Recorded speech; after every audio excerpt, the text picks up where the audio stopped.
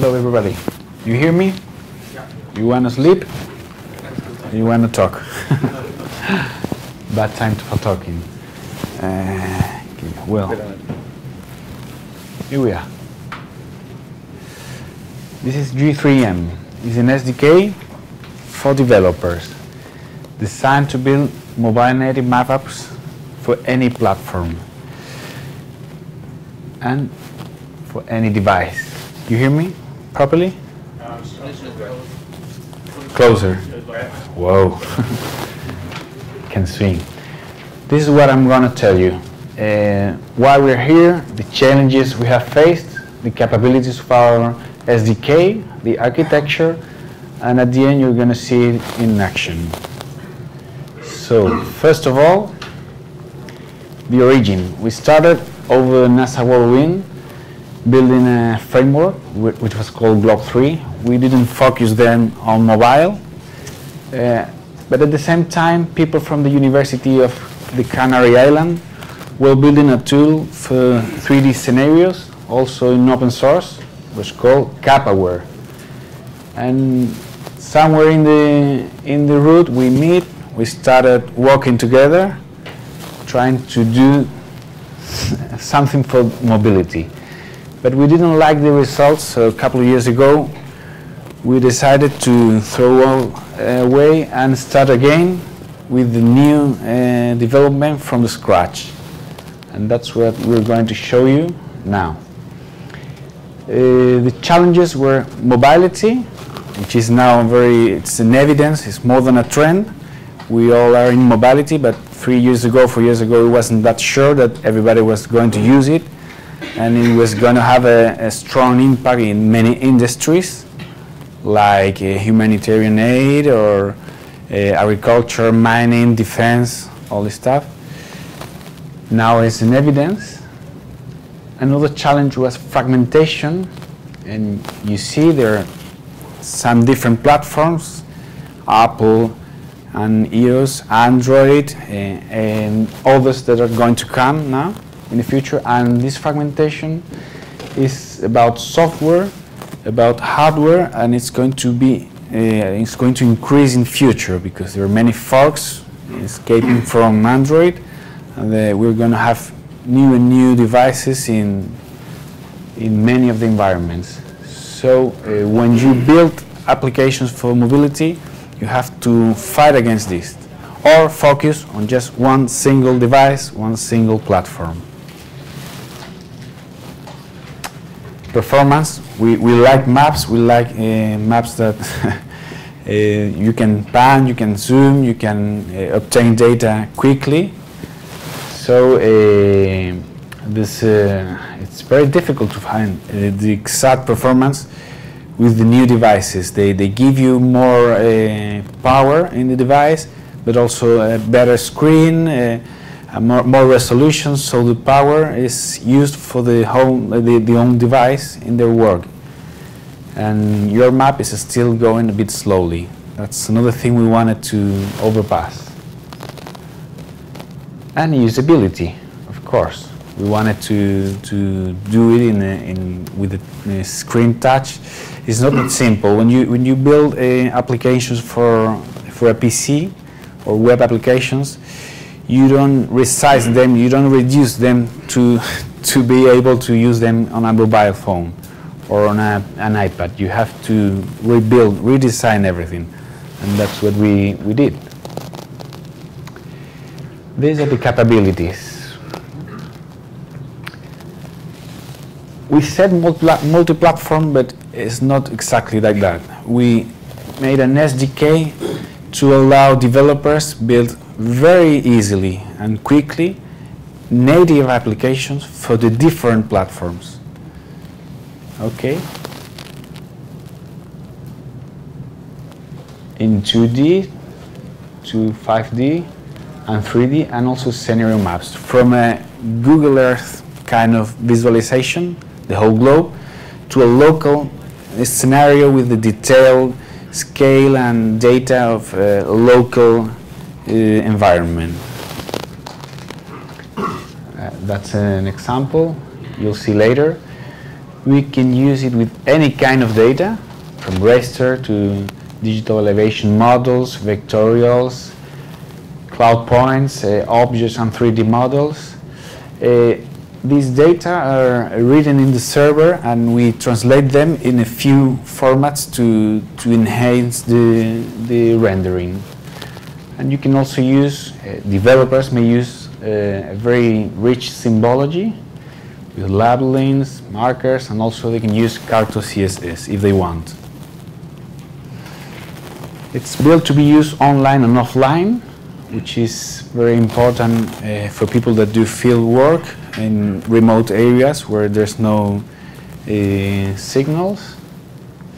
And you have the same data online and offline. You can capture and save all the things you're watching on your screen to work with them when you're out of the signals. Here you can see, well, you'll see that better later because you're a lot of people. Well, 3D objects and all this stuff. There are subsystems in the SDK for task management, cache management, and also for animations. And we offer real time. So when a developer needs to build an application that is completely connected to the server, maybe this is the SDK, because changes in the server are immediately received and displayed on the device. A little bit of architecture. To make it stronger and more powerful, we develop in C++ and translate it to Java. So with C++, we're very close to Objective-C for iOS, and with Java for Android and HTML5. These two platforms share about 75% of the code, so it's very fast to code for both platforms for developers. They don't waste a lot of time. They can share more of the things they code for one for the other. And now, well, this is an example in action. This is what you have to code for an Android app. Okay? Very simple. This is where you can find applications in iTunes or Google Play.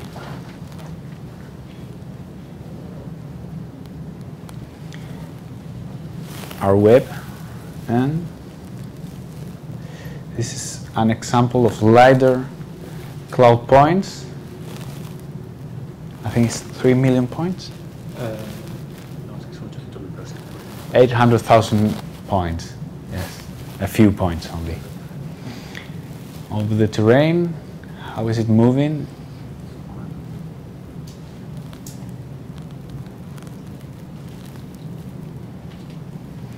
This is an object flying. It's a simulation of a plane, but the flight is real. So it's following where it is at each moment and managing a lot of information, a lot of tiles, and lots of information linked to the objects.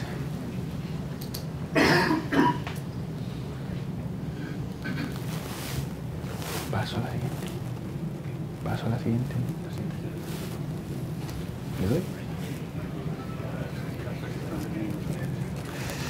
And I'm going to show you now how we build applications. My colleague Manolo is going to explain it. Manolo sounds very Spanish, isn't it?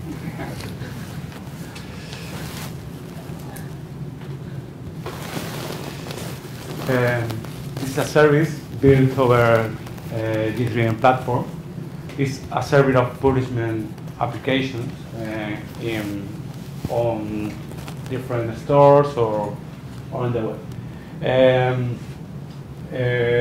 What you have to do a login. It's the first screen. where you can create application. Every application that you create in the previous screen finally is an application on the Apple Store or Google Play or wherever.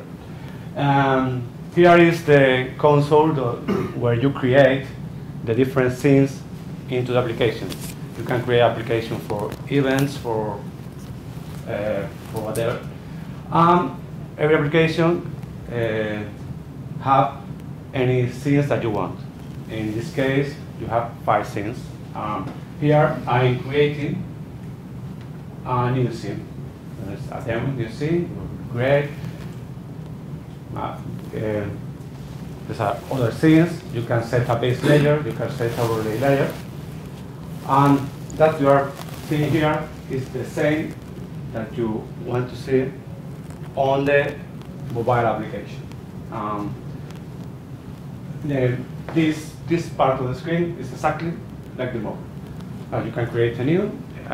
In the moment that you create the new scene, thanks to real-time server done with WebSockets, everything that you do here is in the same moment in all the telephones. This avoid the problem of deployment. For example, on iTunes, you have to wait 10 days, 12 days, the day that Apple wants. You deploy the apps one time, all the data could be changed in the moment that you want. And it's refreshing in real time. Here is the new scene. You can create, you can work. It's the new scene, you put the description, and you have to put a screenshot, because this is the menu that you find on the mobile application.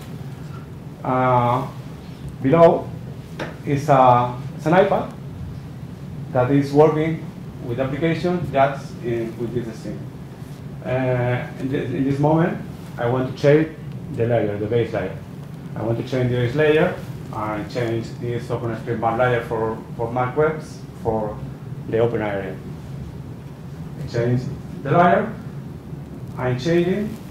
On the mobile is just the same thing without deploying.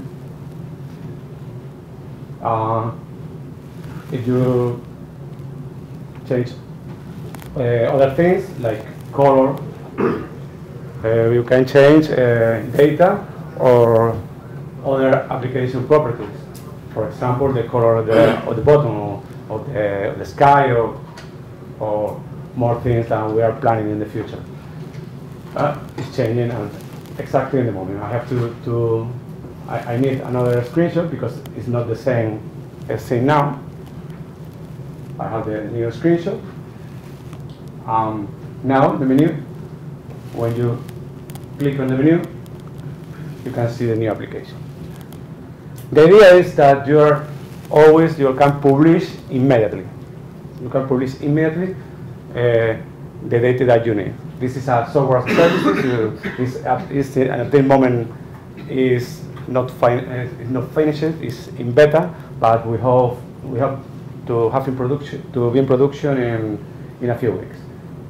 For release, simply you have to go to this screen, select the store where you want to have the publication, and click on publish.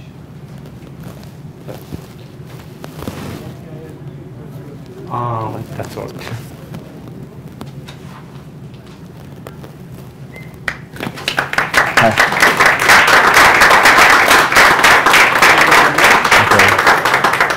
Any question, please, in Spanish, Portuguese, or Russian? What's your license? BSD, 2 clauses.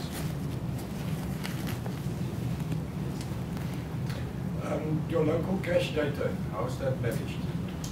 What format is it? The cache is SQL lead. SQL lead. It's the only way to have the data in all platforms. It's different implementation, but we have abstract methods to do this. and it's in SQLite. And we have a piece of software in the repository to translate the data to this database. The same database are interchangeable. You can have the same data in iOS, Android, or no, and the web.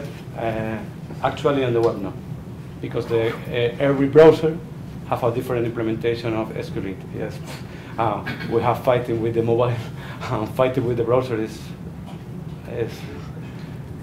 demasiado. It's hard.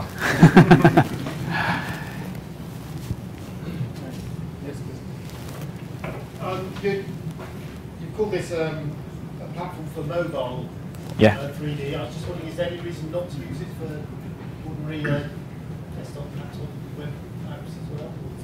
I have it here. I have it here. Can you use it to... You don't have my strong voice. You don't have. You have to shout. Unless you've got a WebGL. Okay. Can you use it for ordinary browser? Yes, we're using as well. We're using WebGL only for the browser because in the mobile don't run correctly. Okay, so I mean this library is perfectly usable for WebGL and laptop apps as well. Sí, para un portátil o para otra plataforma que no sea móvil. Yes, you can use WebGL. The first translation is to WebGL. It's native on iOS, it's native on Android, and the third translation is to WebGL. Of course, the WebGL version works on Android too, but doesn't work on iOS because Apple doesn't want that WebGL works on their platform. But yes, the last platform is WebGL, and the performance is very good. Is it possible to have more than one globe on the screen at the same time? More than one globe. One globe. Yeah, it's more complicated in iOS. It's more complicated for different reasons, but it's possible too. Okay. It's possible. You have to think that it's an SDK. You can do what you want. You can do from complicated application like MacBook, the software as a service that we are built over there. You have a very simple application only with a map with vector on get factory info or what you want. You can put WMS or it's from the most simplest Glob or application to a very complex application. Depends on your developer. Are there any more questions? Well then, thanks again to